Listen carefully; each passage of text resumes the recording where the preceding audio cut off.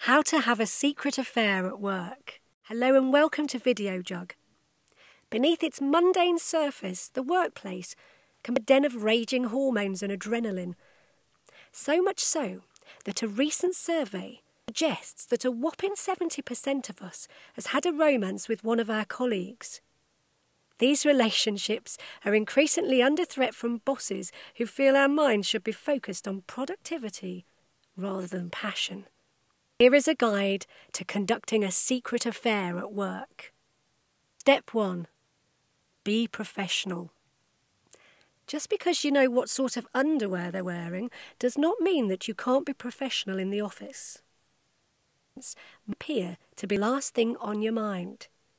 Maintain a work-life demeanour at all times. Avoid touching, lingering looks, or intimate conversations. If anything, give your partner a wider berth than all your other colleagues. Step 2.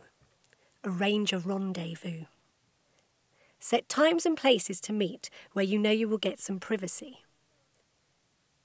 Arrange your rendezvous like an MI5 agent. Plan cover stories. Arrive from different directions. Think about escape routes. An empty stairwell where you can hear people coming is preferable to a stationary cupboard where you can easily be caught unawares.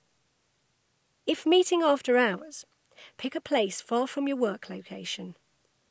Remember to travel there separately. Nothing will arouse suspicion more than the two of you leaving together. Step 3. Don't leave any evidence. This can be anything from an undeleted email to lipstick marks to misplaced underwear. Cover your tracks at all times.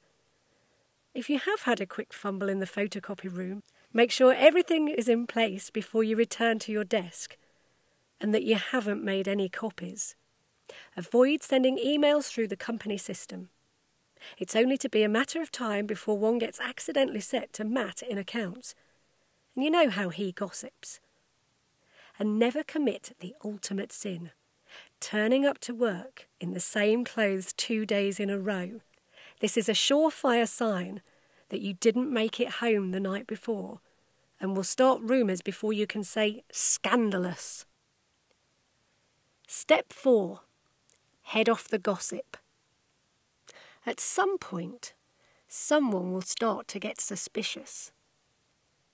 Quell any gossip surrounding you and your amour by ruthlessly starting more salacious rumours. What was the new temp doing in David's office this morning? Isn't it funny how Sandra, Lisa and Jenny from HR have all gone on maternity leave since Jeff started? Before you know it, your torrid little affair won't even be worth a mention. Done.